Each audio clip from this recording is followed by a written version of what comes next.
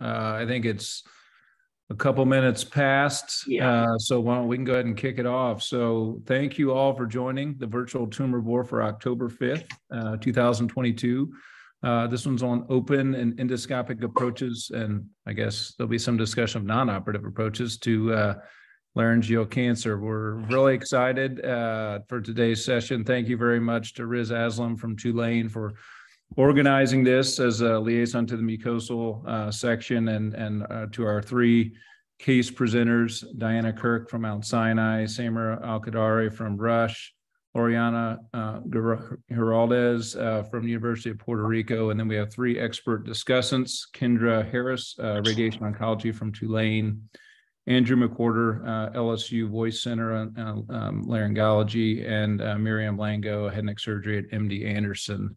So yeah, thank you all for being here. For those who have not joined these before, so these are hour-long sessions. Each will have three separate cases. We try and stick as close to the 20 minutes per case as we can. Jeff Liu has kindly agreed to help MC today's session, and he'll help facilitate all man the chat box. So if you have questions during the cases, feel free to enter them in there, and then we'll bring them back to the open discussion. So without further ado, why don't we kick it off with Diana's first presentation. Okay, great. Let me just... Oh, and if you're not speaking, and I'll follow this after I say this, go on mute, please. Good evening, everyone. It's my great pleasure to be here and talk to you about open partial laryngectomy. As some of you may know, I'm dual fellowship trained in laryngology and head and neck surgery, so larynx cancer certainly falls in my sweet spot of practice. So we'll kick off with the case, and I'll throw out some questions to our discussants. So we have a 77-year-old male here who presents with dysphonia for 6 months. He's otherwise pretty healthy and well, apart from hypertension and a history of GERD. He's an ex-smoker with a reported 20-pack-year history, and he's a drinker. Laureano, I've heard so much about you. It's a pleasure to finally meet you in this setting, given that you're also at Sinai previously. Can you show me or tell me what you see here in this picture? Well, you have a right vocal fold lesion confined to the right vocal fold, maybe extending a little bit into the periglottic space. Is this a video or just a picture? Just a picture. Just a picture. Okay. It seems confined to the right side mainly, and I don't see that it's extending, at least from the picture, subglottically or supraglottically. And I can see airway obstruction, obviously. Yeah, I agree with all those statements. I think there's a little bit of, false vocal cord extension up here and a little bit of fullness. Certainly in the stroboscopic examination, which I didn't include for, ease of time, there was some slight limitation of mobility, but not, complete limitation of mobility. So Andrew, when you see a lesion like this, do you think about biopsying in the office, or do you take them straight to the OR? So I'll tell you that for a case like this, if I'm seeing it, they've been sent for consideration of conservation laryngeal surgery. And so I think the indications for office biopsy are someone who you're going to radiate. Because I think if you're considering operating, I do not think that patient should be evaluated just with an office endoscopy, because you gain too much by going to the operating room to palpate this and appreciate the extent of the tumor. What is the mobility of that cricoarytenoid joint? What is that extension into the ventricle? And those pieces of information you cannot gain with the same certainty that you would gain by taking that patient in the operating. So the only time I biopsy in the office is, say this guy was 89 with multiple medical problems with this large T1, maybe T2 lesion, and we're trying to get an answer because we're going to get this guy into radiation. Otherwise, this guy definitely deserves a trip to the operating room, in my opinion, for a full endoscopic evaluation. I completely agree with that, and do exactly the same thing. For our fellows and residents joining us this evening, this is a double-channeled scope. I would highly implore you to learn how to biopsy, learn how to do in-office biopsies for the reason of facilitating patients faster through to radiation therapy. But completely agree with you. You can't minimize the information that you get from taking a patient to the operating room and planning for further surgery. So I did take a look into this in the data, and the office biopsies, even though the biopsy forceps are small, they do give you a result quite a lot of, a large percentage of the time, 64% in this particular study, which comes out of my old alma mater at Boston Medical Center. And certainly there's definitely a cost advantage to doing it in the office as well. So it's definitely something to add to your armamentarium if you haven't, already been trained in how to do it. So just quickly, a bit of a competition matrix here. Obviously local anesthesia in the office, general anesthesia in the OR, less cost in the office. There's more sampling error in the office, and the time to result is less. So if you really want to get someone quickly to radiation therapy, it's a very good tool to have as part of your armamentarium. So I proceeded to a direct laryngoscopy, and, as Andrew knows, sometimes I'm a little bit colourful in my descriptions, as you saw in my prior presentation at Academy. And here, basically, all I'm saying is that dental guard was placed, and couldn't really get a good examination of the patient with the Lindholm. Then I tried the Dido, I tried additional manoeuvres, tried the Louis suspension, and then essentially I got a monocular view through the Hollinger. And I was able to see that it extended the full length of the vocal cord and up to the right false vocal cord. There was no subglottic extension. I was able to take a biopsy, and the frozen came back as squamous cell carcinoma. And I was surprised that they were able to tell me that there was invasion, because you don't always get that on your frozen section. So I'm going to throw this one back to Andrew. What are predictors of exposure? Do you look at the patient and have things run through your mind when you're in a situation like this, in terms of, how difficult it's going to be, how easy it's going to be? Yeah. So, there are different people who have published different things, whether it's the T's of exposure or, Giorgio Peretti and Cesar Piazza have put forth their laryngeal score in terms of what they're thinking about, in terms of things to do. The big questions, in terms of my mindset are interstitial distance, in terms of, is there any trismus, and looking for, do they have tori on the mandible? How high is the larynx?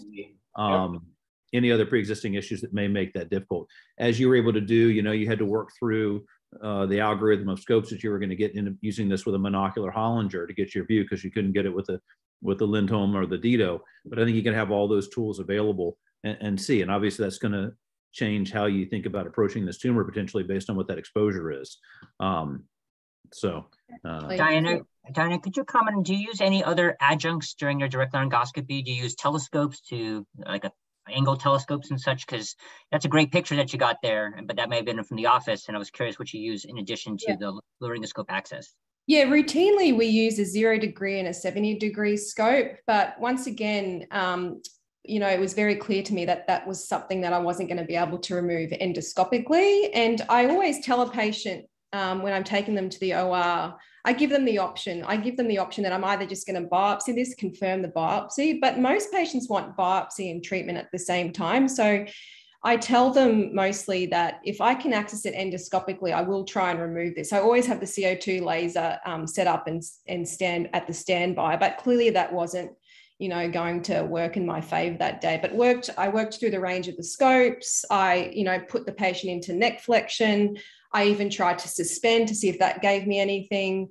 I just really wasn't getting much. So I knew at that stage that this patient was either going to go to open partial laryngeal surgery or radiation therapy. But I really love this laryngeal score. I think it's a nice way of trying to determine laryngeal exposure. It's just particularly a nice score for the residents and the fellows too. So in this paper, and for the residents and fellows, Cesare Piazza and his team out of Italy published a lot of studies on larynx cancer. So he's really one of the world authorities on these things. But the laryngeal score is anything less than 6, you're going to get a good laryngeal exposure 94% of the time. Anything greater than 6 is difficult laryngeal exposure 40% of the time.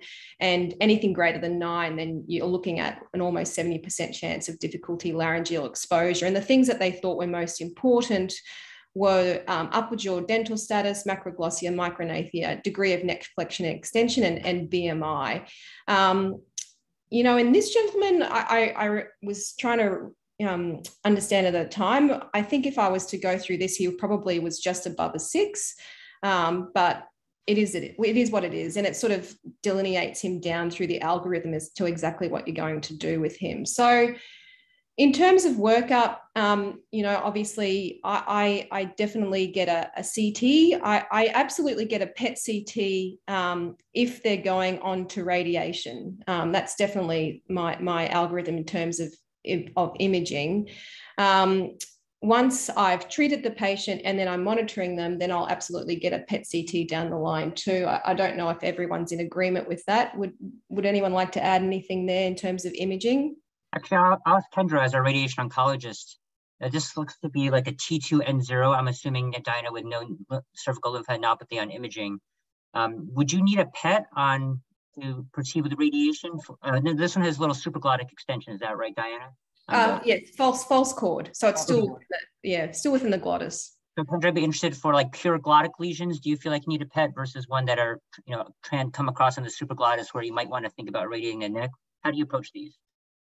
So I think in general, getting a PET CT is standard if you're going to be moving forward with radiotherapy. I'm not clear what the value is in the very early stage larynx in terms of, you know, the predicted likelihood of finding nodal disease for a T1N0 is very, very low. But what I have found is that in these exposure exclusive malignancies, the likelihood of identifying an additional primary or a tertiary primary in a patient who is going to be coming to radiotherapy is relevant and serves an important purpose, an important percentage of the time. I don't often use post-treatment PET CT in the early stage glottics because really your eyes are the best tool that you have. I don't know if that addressed your question. Yeah, no, definitely. So, if the patient presented with a CT neck and chest, would you still get the PET, or would you just go ahead and proceed with SIM and radiation, if it was referred for radiation specifically? I often do get the PET, and it's because of the competing risks. Okay. Diana, please continue. So this gentleman, I mean, I'll get into this discussion, but there was a lot of to and froing about whether he should get radiation or open surgery. So he did get a PET, and that obviously showed the uptake of the right vocal cord. There was no lymphadenopathy seen. So staging here, he's, as you said, a T2, end stage is 0 based on the PET image, on the PET. And so we're left with our management options here, which really come from the NCCN guidelines and what we probably all agree on. He's either going to go to RT, or the option is with this, because he can't be exposed endoscopically, to go to open partial laryngeal surgery. So generally what I do at my institution is I don't really think I can have that discussion about radiation very well. So I always send them on for a discussion to our radiation therapists, and obviously discussion in a tumor board setting as well. So Kendra, what are some of the things that you discuss with your patients regarding the benefits, risks of surgery v radiation therapy for a T2N0? Yeah, so this is a really easy tumor board for me. I mean, this setting is a really easy set of discussions, because I think in general, anyone who can safely go to an appropriate margin negative surgery and have appropriate laryngeal function thereafter should be surgically addressed. That's my position. For those who either due to function issues are going to end up going to TL, or are not able to get something less than a total laryngectomy and have elected for non-operative management in that context, the focus is really on defining the extent of supra and subglottic extension to ensure that it's an appropriate candidate for so-called limited field radiotherapy, which is focused just on the larynx itself. This is a completely different and much less difficult course than most of the definitive chemo-rad and definitive rad treatments we give in the aerodigestive tract. And the focus really needs to be on odynophagia and dermatitis. I put these patients on high-dose gabapentin. They use mometasone cream twice daily, which has been shown to reduce the absolute maximum acute toxicity in the skin. And we talk about sort of 6 to 10 week window at the end of radiotherapy and in the aftermath of radiotherapy, where the voice hoarseness worsens, the throat pain intensifies, and the skin becomes highly irritated. We talk about the treatments themselves not having sensation, lasting 10 minutes, and that I actually do daily image guidance with the early stage larynx patients, and they're set up as in a long mask, which is immediately against the skin. And we workshop whether we think it is likely to cause a significant problem so that we can be proactive about it. Miriam, how would this patient get discussed at Anderson, and what do you think the recommendation would be in your disease team? So at Anderson, a patient like this would be seen by all the modalities. And I actually think that this patient would probably also end up seeing the medical oncologist as well. It is a stage 2, but there's some impairment in vocal cord mobility, if I understood correctly. So we would all have the opportunity to see the patient to talk about what the treatment would be, and the patient would also be seen by our speech therapists. They would almost certainly undergo a stroboscopy to sort of get a full idea of the function, as well as a careful laryngoscopy and an intraoperative examination.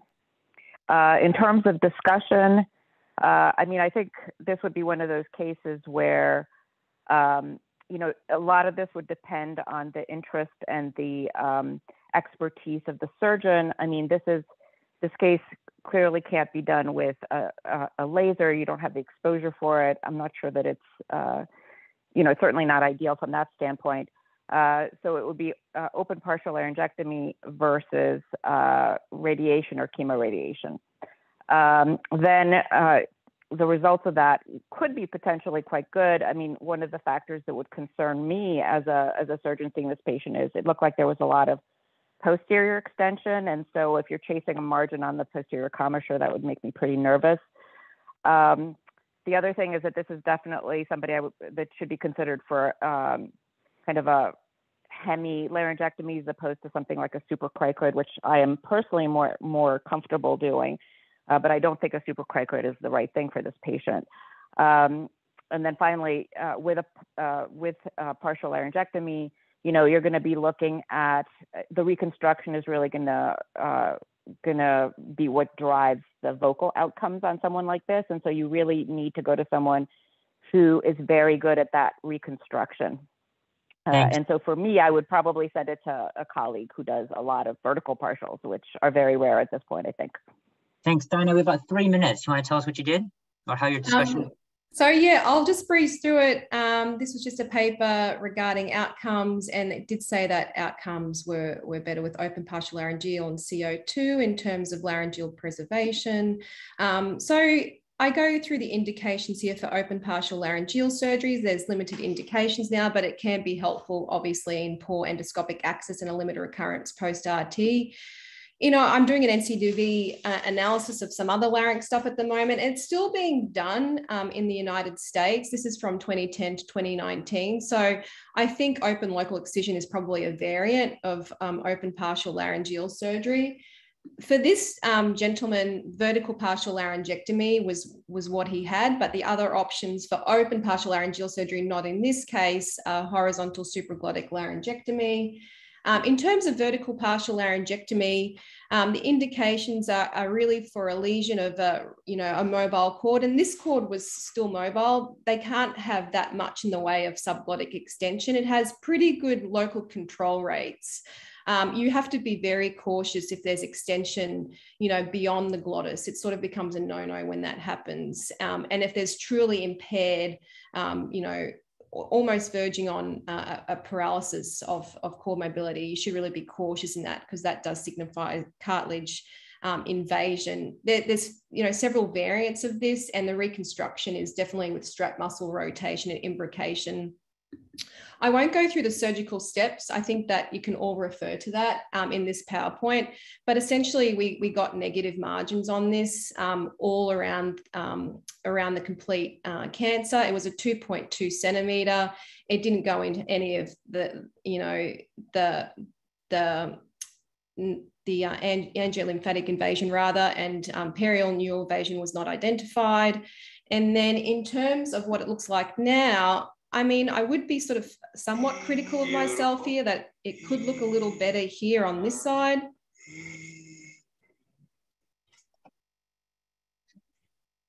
But it doesn't look too bad. He's cancer-free currently. I know we're running out of time. Did you do a neck dissection? No, not for this. Not for this. So I would also say that this is an excellent schematic from the European Laryngological Society on open partial horizontal laryngectomies that I would encourage everyone to look at.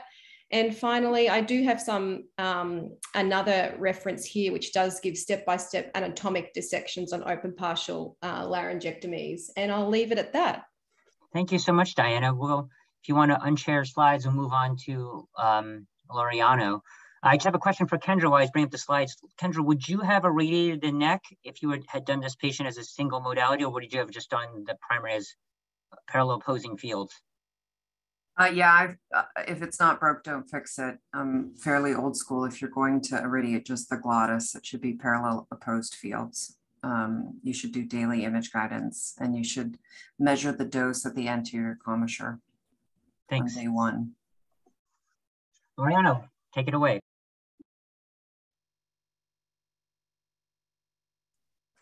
So you can see my screen, right? Not a problem? Yes. Yeah, so let's see. She's a 55-year-old female with hoarseness that has 55-year-old female with hoarseness that has progressed for the past 6 months. She has a pressed and a high-pitched voice, and she was referred from one of the local otolaryngologists for evaluation. No other medical problems, no past history of smoking, only surgical history in the past is history of C-sections. So I'm gonna bring you two different strobes, and this is the same female, 2 different lesions, so that we get our heads going. So it's a left focal fold lesion that looks like a leukoplakia.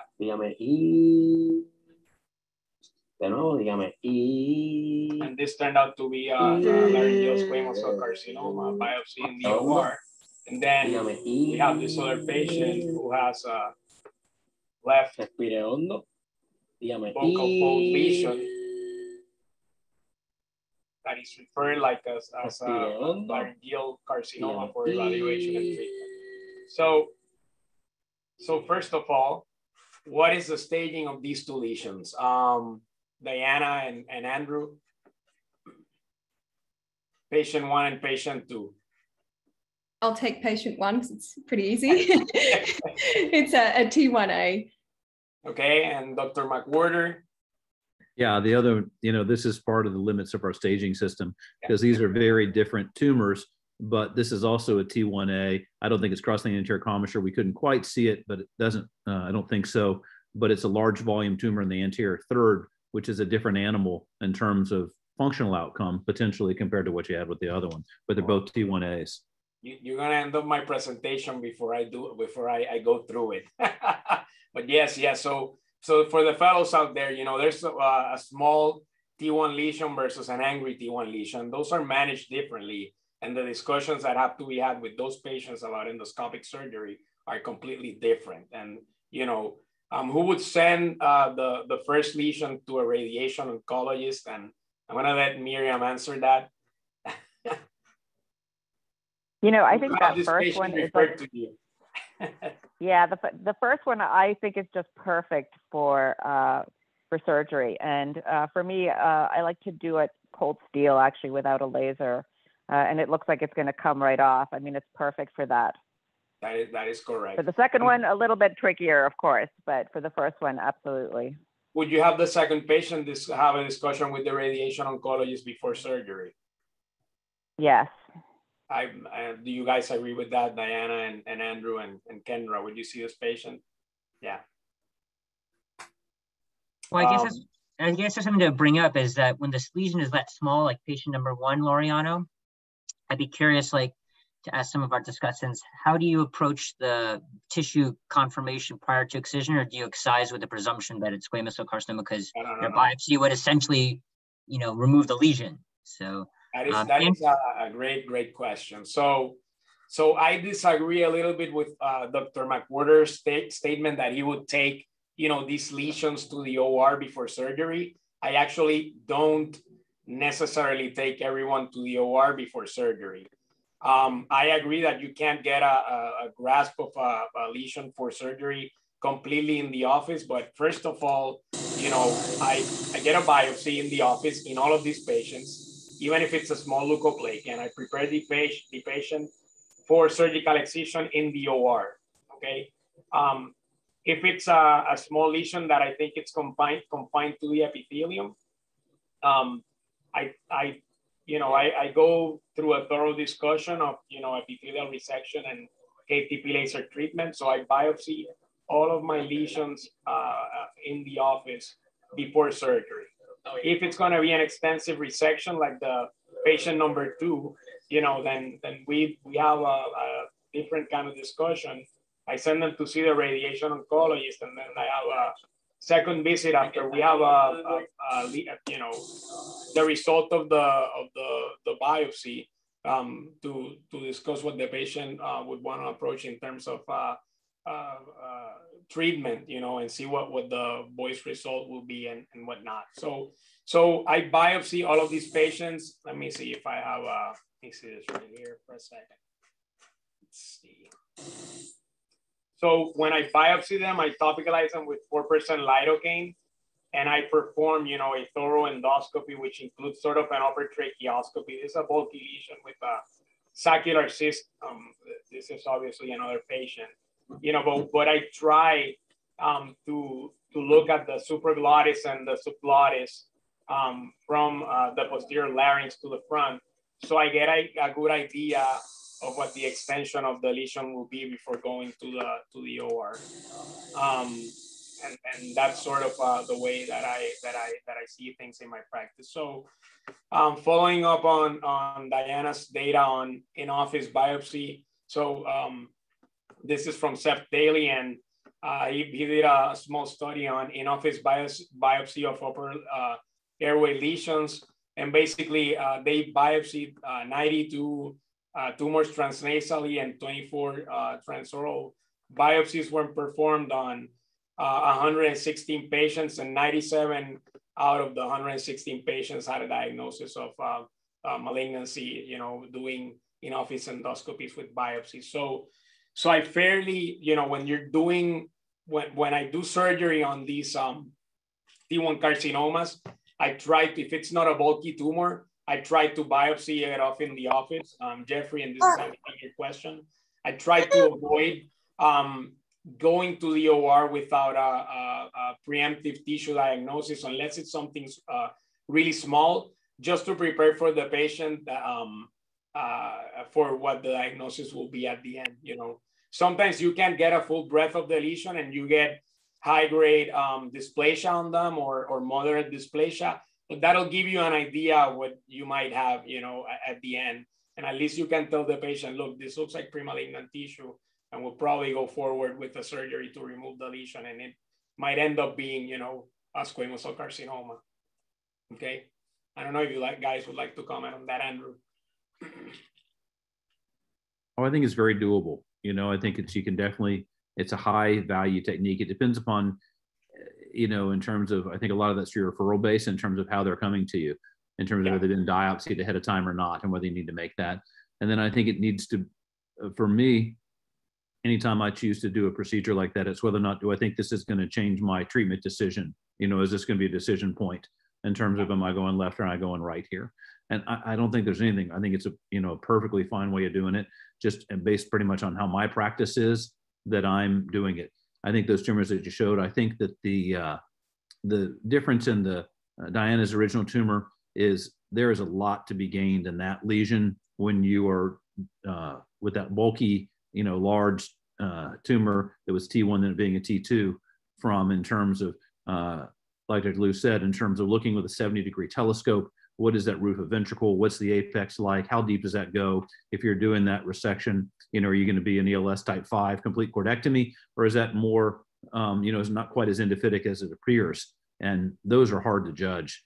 You can be confused in the office in that anterior component, but I think it's perfectly fine. It's a great technique to be able to help make that treatment decision in the office if you don't have a diagnosis ahead of time, for sure. The small lesion, I would just cut it off.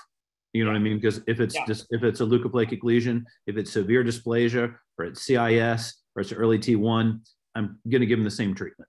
Yeah, they're still going to have a great outcome. Yeah. Yeah, and so I would just excise it. Laureano, your office-based biopsy strategy, is that a physician preference on your end because you find it expeditious, or are there any systemic or financial considerations from the way in your practice environment that make this the best way to take care of things? That's a great question. So yeah, my practice is hybrid academic and hybrid private. So I have three main considerations. One is OR time. I don't have enough OR time to, I do a fair amount of endoscopic laryngeal cancer, like some of you guys. So I don't have enough OR time in between, big head and neck surgery and, thyroidectomies and all this and that to take these patients to the OR for a biopsy. That's one reason. The other reason is I train in laryngology and head and neck cancer just as Diana. So it's just ease of doing it in the office. I see the patient, on a Tuesday or a Wednesday, and I see him next week over, biopsy him. I already have a tissue diagnosis, and he's already scheduled for surgery in the OR by the time I biopsy the lesion, if it's something that I think we're going to go forward with surgery. So yes, there are considerations. I don't look at it in terms of, a biopsy in the OR, monetary wise in Puerto Rico. You get billed better for it than doing it in the office. So it's just convenience in the way that I do it in my practice. It's just easier for the patient to get him soon to the OR for surgery, basically. So patient 1 versus patient 2, would you get a CT scan? And I'm going to ask Diane, I'm going to ask Miriam, I'm going to ask Andrew. Would you get a CT scan on patient 1? Absolutely not. Absolutely not. Yeah. Patient 2, definitely, because it looks like it's creeping forwards up to the anterior commissure, and you really want to see what's happening up there. What else would you, on an angry T1 lesion like this, what else would you be looking for in a CT scan? Yeah, cartilaginous involvement, erosion of the inner cortex, and possibly less likely though the outer cortices.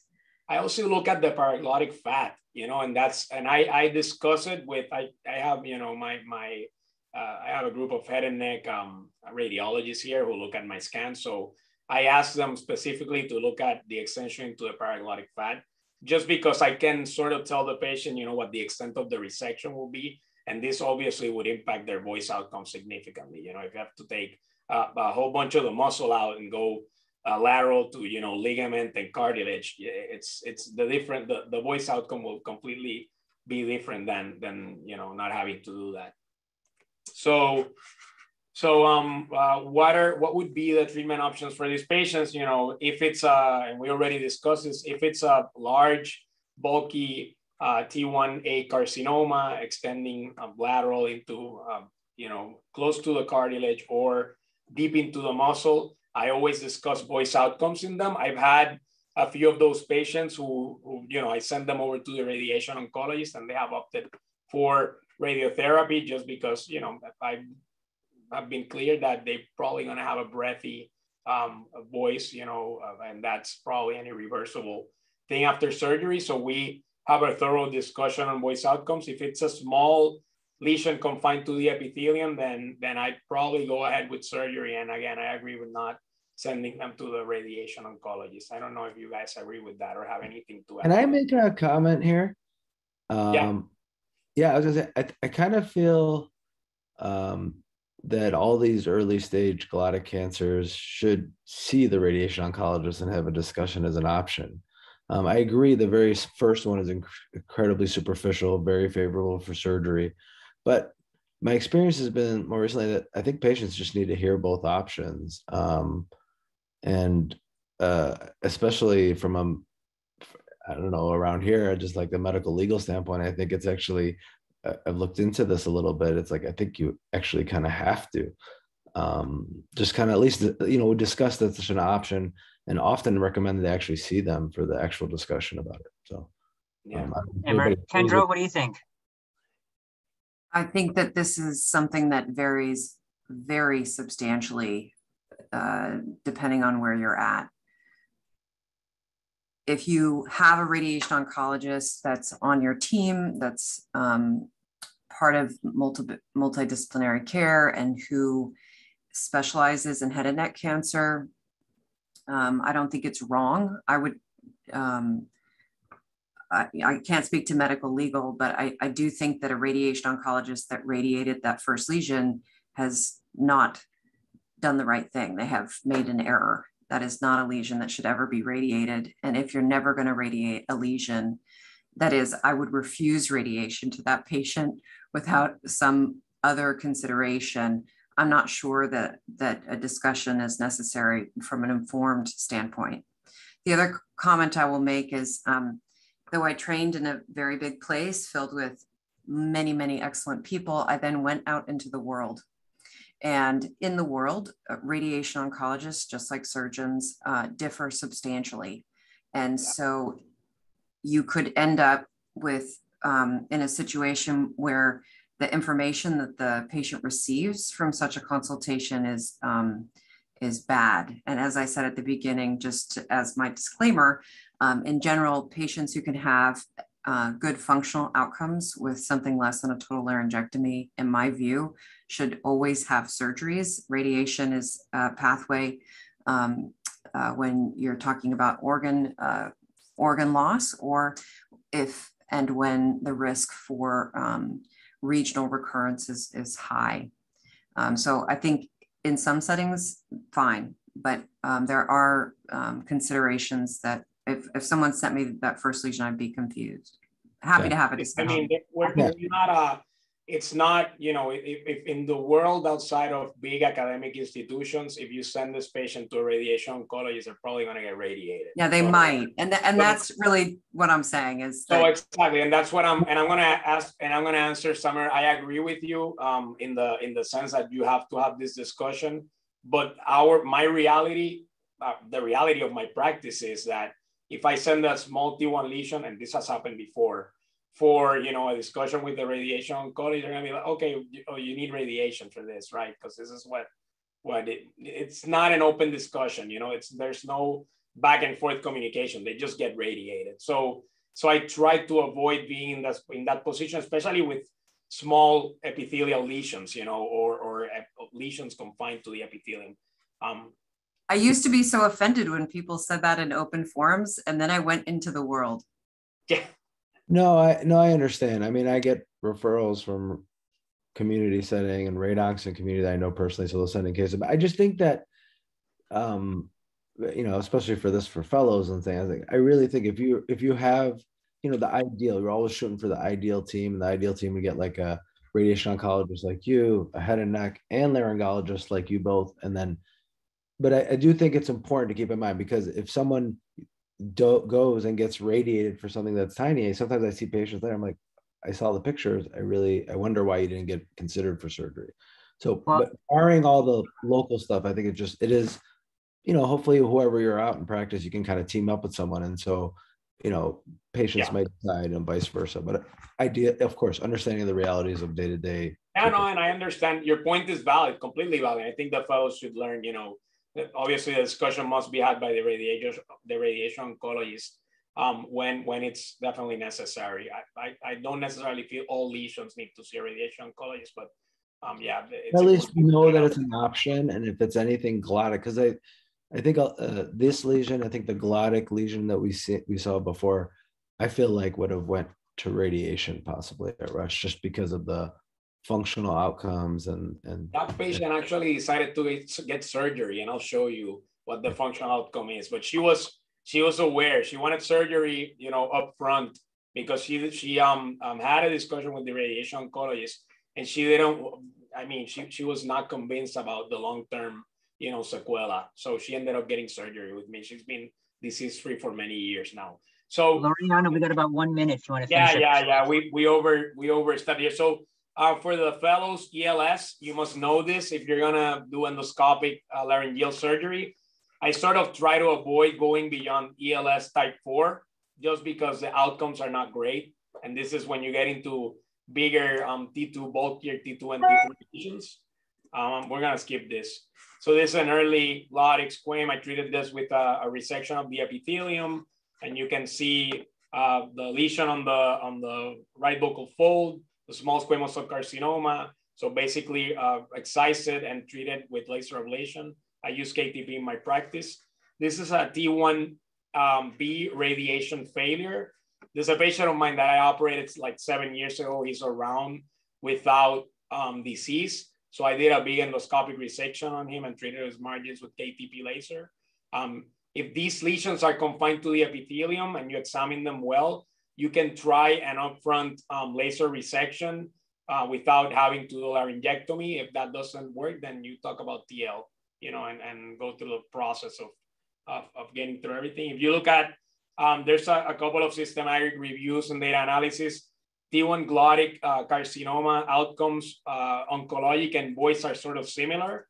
So even if they see a radiation oncologist, I always discuss with the patient that radiotherapy on the long run will have a more sequela than, obviously endoscopic resection, just because of vocal fold fibrosis. So initially, their voice outcomes should be adequate, but on the long run, they might develop, I see a fairly significant amount of fibrosis in my laryngology practice, related to radiotherapy 10, 20 years ago. This has changed, obviously, because of IMRT and IGRT, but still, from time to time, I see a patient who gets over-radiated. Kendra, you can comment on this further on. Functional outcomes for endoscopic laser surgery are comparable to radiotherapy. And then this is this is the resection on this patient with a large bulky T1 lesion. As you can see, he has a significant amount of glottal incompetence, no aspiration or cough with liquids, which is something I ask when I see a big defect like this. And then basically this is a T1 lesion with involvement of the anterior commissure. I just wanted to show the fellows we use NBI to see the extent of the lesion, right? And I also use the same technique to look at the anterior commissure, where I sort of invert my scope into the anterior glottis, just so I can see subglottically and into the ventricle. Thanks, Mariano. I think we're running out of time here for your piece. I want to make sure Samer gets his time. While Sam is bringing up his presentation, I generally send anything that's more than an ELS type 2 and above, I generally send for a radiation discussion. Type 1's generally not. And did you end up reconstructing that anterior glottic defect with anything, Loriano? I offered her reconstruction, but she was not convinced. I offered her actually, I injected her with Restylane, closed the gap a little bit. She didn't do that great and wasn't happy with the outcome. So I offered her, medialization thyroplasty to see if I could push that over, but she wasn't into it. So no, she didn't get reconstructed at the end. But yeah, what I do discuss that with patients if they're cured for a long time. Yeah, that's so that type of that case, that was the defect I was kind of anticipating. And so I actually had that on a result one time. And ever since then, I was always wondering if the voice outcome, but as I'll show in my case, I agree with you. I think there's a lot of factors that end up putting patients into categories and there are limited options. And sometimes, so it's those are some fascinating cases, guys. I'm really glad I got to see those. So I am not a laryngologist by training. So, and I know, and by no way claim to I'm just the head and neck surgeon. But I was going to show you guys, talk about a transoral case related supraglottic. So here we go. So it's a 64-year-old gentleman. He was having some dysphagia for 1 year. He actually was seeing his otolaryngologist in the rural Illinois, who was treating him for sinus disease. And he had mentioned to him something about dysphagia. So he scoped him. And when he scoped him, he found a lesion on the epiglottis. He took him to the OR, performed a laryngoscopy, and it was read as squamous cell carcinoma, moderately differentiated. He's a 50+ pack smoker. He's a retired iron worker, and he described some kind of nuclear reactor that he was employed at. His past medical history, none known. He does have medical history, but just had not much into it. So at this point, I know that he's had a squamous cell. So he just came into my office with this report, and I got a phone call from his referring doctor. So first thing I said to myself is, I wish I could have done that biopsy, as we had just discussed. So I'll just tell you about his exam. He was edentulous. I happened to be able to see his epiglottic tip when I would look transorally, and I did a scope. I could not find this recording, but I have a picture of the tumor. So it was ulcerative lesion, and the way I described it was just on the lateral mid epiglottis. So it was not on the tip, and it was not in the infrahyoid epiglottis and by appearance, and it did not involve the false cords, and the vocal cords were fine, and he had a baseline raspy voice. So this is actually the OR picture of it, unfortunately. I think to our discussion here, we had already mentioned about looking. So in the office, this kind of just looked like a little irregular on the epiglottis. It wasn't anything more to it. But in the OR, it immediately looks different. So I saw Dr. Liu's eyes light up when he saw that. So it looks pretty exophytic, looks pretty like a nasty squame. So Stammer, just for clarity, so this is a lesion confined to the right AE fold with minimal lingual epiglottis, right? Right epiglottic laryngeal surface, not Okay. the AE fold. Great. Okay, and then you can see in this picture, here's the true cords down here in the distance, a little mucus over them. Okay, so imaging with this. So he already came to me with a biopsy. So if I, ideally I'd do a laryngoscopy. But so Miriam, what imaging do you usually start off with, and what specifically are you looking for often for these supraglottic lesions? If I saw somebody with that kind of cancer, I'd be like, oh, I really hope there's nothing in the neck. To try to, we don't see cancers like this that often, but I would start with a CT scan. I think that would be the most helpful. I mean, we often do get PET CTs as well, mainly to determine the presence of lymph node metastases. And if it seems like it's an N0, that would make it it looks like a stage 1, probably, supraglottic cancer, and he would be considered for surgery. Okay. What if there was a single lymph node anyway? It's like a small 2A, unexciting, no E&E radiographically. Would you still consider surgery? So that's a great question. I mean, with one lymph node, sometimes we consider just doing a neck dissection, and if it's just one lymph node, it's very small, there's no E&E, you might not need radiation, but larynx cancer still makes me kind of nervous, and for me, that would push me towards considering radiation once you consider radiation. I'm not sure that there's that much benefit to doing the surgery. I think the patients, our happiest patients, are the ones that have surgery alone. So with the one lymph node, I don't know. I mean, I think it's an option. It's just, I think that everyone would be happier if it was an N0 neck. Yeah. Stammer, tell us more. Okay, so he actually got a CT scan done in rural Illinois. They were read it as normal, no lymphadenopathy, and they never mentioned anything about a lesion in the larynx. He had a CT chest, which was read as emphysema and some scarring. So I was looking back at a CT, I could see something here on the epiglottis, kind of in that mid epiglottis, almost to the tip, but this is kind of a representative of what I was seeing on exam. One thing you'll notice is, I don't know to the group, but I could see his epiglottis in the office, and I just feel like there's something about his vallecula here, just a little favorable. It's almost like the epiglottis is stuck forward, and you'll see here in the OR, I think it plays out a little bit. So, Do you have the stage of the T1N0 out of the gate? yeah, T1N0. So he actually got a PET CT because he had come from the outside. So I wanted to get some kind of imaging in my institution so I can just take a good look at. And so on the PET CT, you can see there's some hypermetabolic activity in the epiglottis on the right. I was actually looking at how low that activity looked. By the hyoid, there's zero activity. It's very clear. And then I also like this PET CT because of what we were just talking about in terms of the neck. So,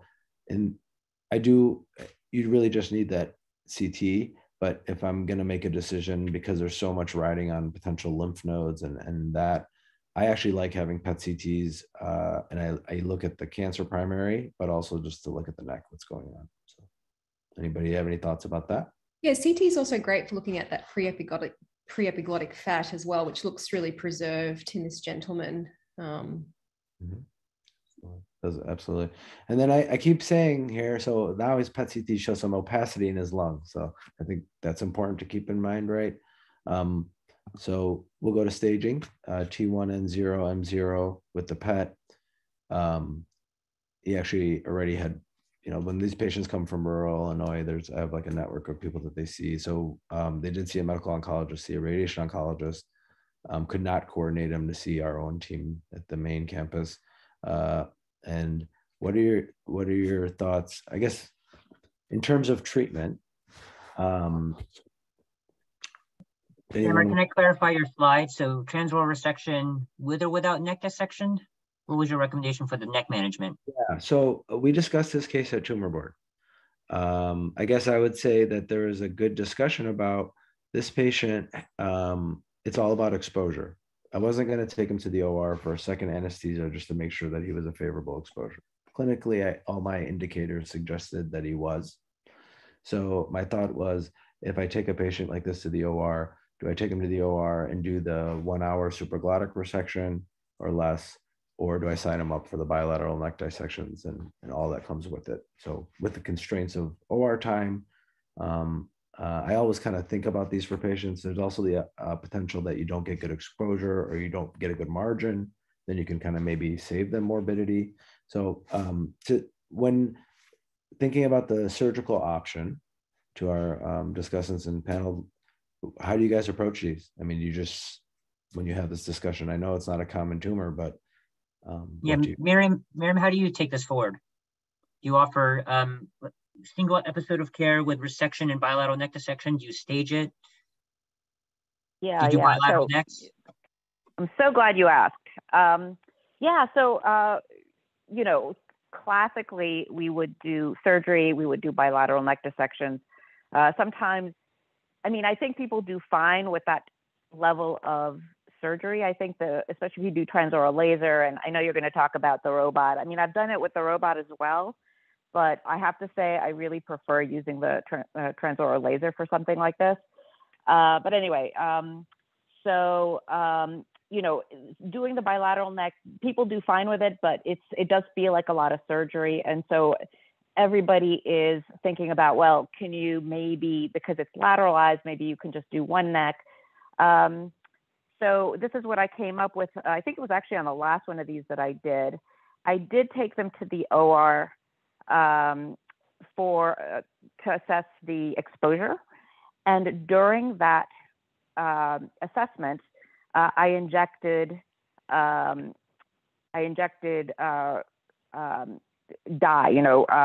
for a lymphoscintigraphy to see what the drainage was going to be. Then we woke the patient up. Patient went to the scanner to determine where the sentinel lymph nodes were. They were ipsilateral. The following day, the patient had surgery and underwent a transoral laser and a unilateral neck dissection. And so that's how I did it. Yep. It is a little bit more onerous in the sense that, you have to do this extra procedure, but it really does help to know that you have the exposure that you need. And even, let's say, you do the lympho and it turns out their exposure is really poor. Some of our guys and our radiation colleagues are avoiding contralateral neck radiation if there's unilateral spread of disease for some of these supraglottic tumors. So it's something that's being considered. I think they're thinking about doing this on study. So it's something like that, which would be great, you know, because you can sort of withhold radiation or surgery to one side of the neck if you have that information.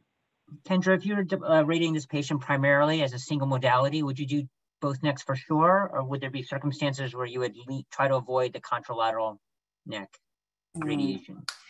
Yeah, so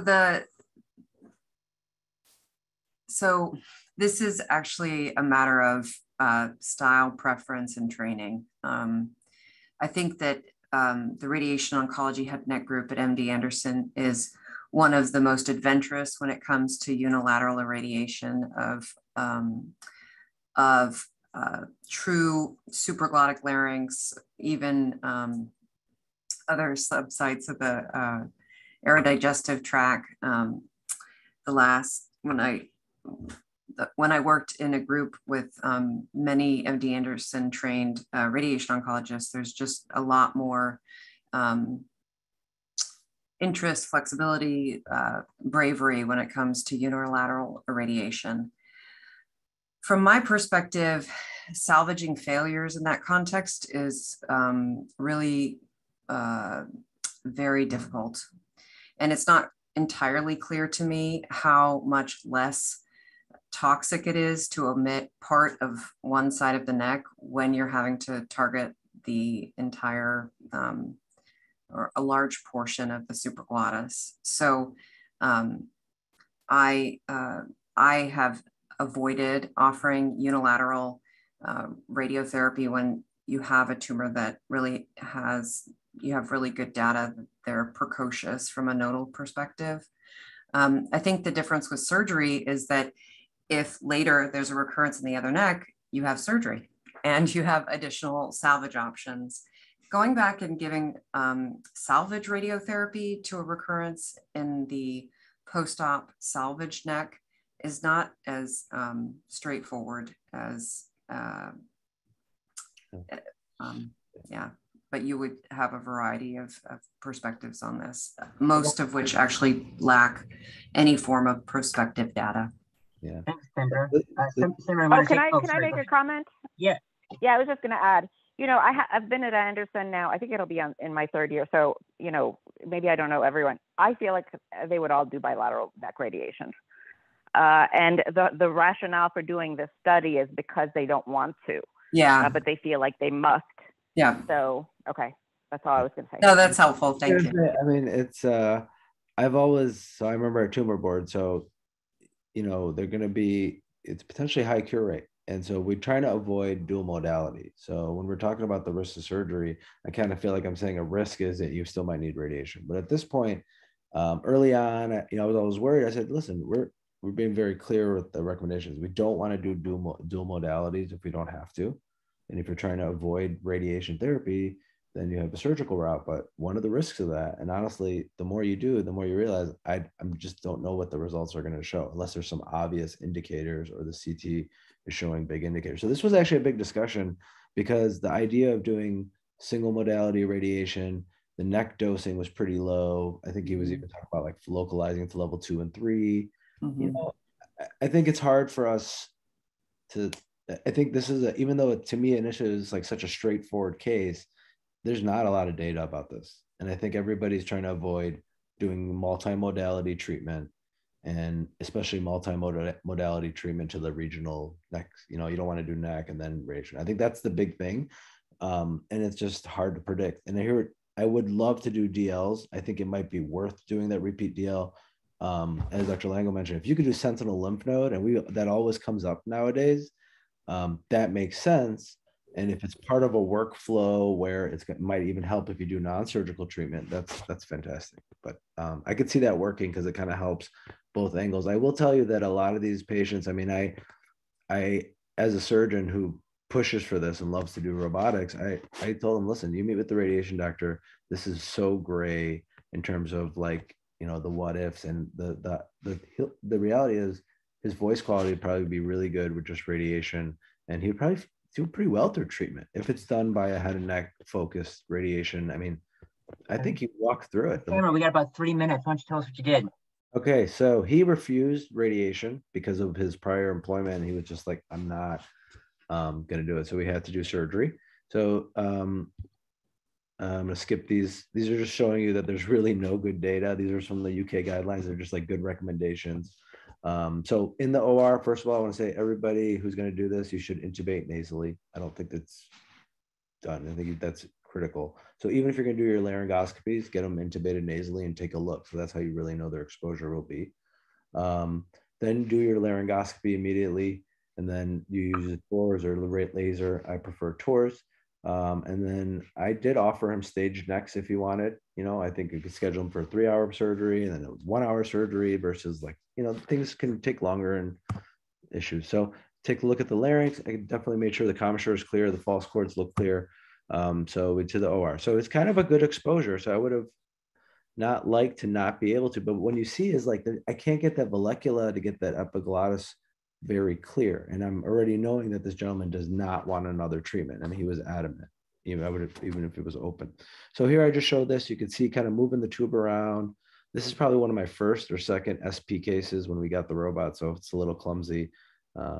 Just a couple of years ago, but you can kind of like see the tumor there. It's kind of confined to the epiglottis.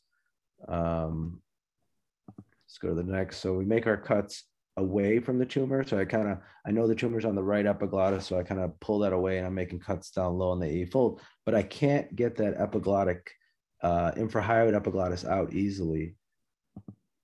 So, you know, this is like, looks maybe cool in the robot, but like at this point, I'm like clinking with every move at this point when you're at the supraglottis. So every move kind of shakes the screen. So it's actually kind of frustrating. So I knew that there was this epiglottic like cyst there. So I was able to get out of that. And that on the initial scopes was way far from the tumor. So I was kind of using my exposure. And then here's a little further down. So really with the robot, technically, I think it's very easy. If you can get exposure, it's literally, you can pull the epiglottis out. Now there's other techniques where people split the epiglottis and go down the middle and come out laterally and kind of get that exposure. But I think if you intubate them nasally, you have this exposure, you're just kind of skiving down towards the base of tongue. I made some minor cuts at the base of tongue just to give me some release. And I'm literally just kind of working it out with the robot. I think for proper exposed patients, you can see I keep kind of checking myself. I edited a lot of video where I'm looking with the telescope if I have any questions to just make sure, am I far enough as I can be. So after you get some of these lateral attachments from the epiglottis down to the hyoid, you see you start really pulling the epiglottis out. Nothing too fancy there. And then here, so here's kind of my final cuts. I could see the ET tube. Here's the interorytenoids. There's like an edge of tumor. In the robot, you get a 3D view. So you can actually see a little better, I think, than these views, but we're working it out. And I think this is the final cut. Yeah, so we come around the preepiglottic space. And I did not even, so there's the tumor confined. Thanks so much. What did you do for the necks? You do bilateral necks stage? Yeah, or? Bilateral necks. So here's the final cuts. This is the final look. This is a picture of the tumor when it's in the pharynx with the robot holding the tip. And you can see here, it's pretty close there. So once I'm done with this, I actually took off 2 pieces from the base of the epiglottis on the right and the left, frozen section and for permanent, all negative, just minor salivary gland tissue. Stays in the hospital 4 days. I actually have him see SLP before. Final diagnosis T1, good margins without adverse features, 37 negative nodes, a close observation. This is him. This picture in the background is like 2 weeks after surgery, so still a lot of healing granulation, and then 20 months post-op. It's kind of nice. You can see there's like a little, you don't want to leave too much, but you don't want to take too much. So you don't want to take into the false cords, I don't think, because that's what they're using to help protect their airway and eating and voicing. But then also you don't want to cause stenosis. So this was a nice result. And one of the risks of doing something like this is that if you injure the surrounding tissues, you might cause a supraglottic stenosis, which is a real problem, especially if it's radiated. You know, one thing we didn't talk about for the fellows, the big thing that we used to always talk about is aspiration risk with supraglottic laryngectomies, and do you have lung disease, and can you walk upstairs and do all these things. It didn't come up today, but I think we have to keep in mind the potential for aspiration. I feel like with these, when I think of these surgeries as kind of, we're just coming in, not touching anything except the structure we need. We're not disarticulating anything on the way out per se. Functionally do really well. And if you leave the 4 false cords and their cords are moving well, they can protect their airway. But part of the reason why I sat back and did not tell this patient, I really think you should have surgery, I think you should consider both options, is because technically he has bad lungs and he's technically someone that may not tolerate aspiration. So it would be easy to look at me and say, hey, why'd you operate on this supraglottic patient with lung disease? So we didn't talk about it much, but maybe I overthink it sometimes, but I don't know if anybody has any comments on that. I think that was great. I've been sitting here waiting to play the laryngology card, and I think, you talked about your preoperative evaluation with speech pathology, and with an epiglotectomy, that is a very rehabilitatable defect, compared to a formal supraglottic and the risk of aspiration. But as you said, I just want to reemphasize to the fellows, pulmonary function in these people, you can't hurt them, making sure, because they all want to aspirate, especially if you go more. If you're able to reserve that pharyngoepiglottic fold and the descending branch, to the piriform sinus there. So they've got good sensation in the piriforms based on where you made your cuts, versus if you had to go a little bit more laterally, through that trifold area, could be very, a lot longer rehab than the 4 days swallowing. And so doing, like you said, Sam, talking about the importance of preoperative evaluation with speech pathology, having them practice their supraglottic ahead of time, I think are really keys to helping these people get functional results. We could talk all day about the next, because that's a great topic. But I definitely think you need to hit function in lungs just like you did. Well, I want to thank everybody today. It's about 8:08 p.m. I want to thank all of our speakers, Diana Kirky, Laureano Heraldez, and Samira Al-Kudari, as well as our discussants, Kendra Harris, Andrew McWhorter, and Miriam Lango. You can see from our multidisciplinary group today, it's both team-based for radiation oncologists and surgeons, but also surgeons of head and neck and laryngology variety. That there's many considerations in these spaces to get patients their best outcome, both from a functional and oncologic standpoint. So I want to thank all of you for being here today. Our next session will be November 2nd, which is endocrine, the good, bad, and the ugly thyroid lesions. So I look forward to seeing everybody next month. Thank you again to our discussants and our presenters, and thank you again. All right, we'll see you in a month. Thanks, everyone. Great job. Good. Thank you. Good night. Good night.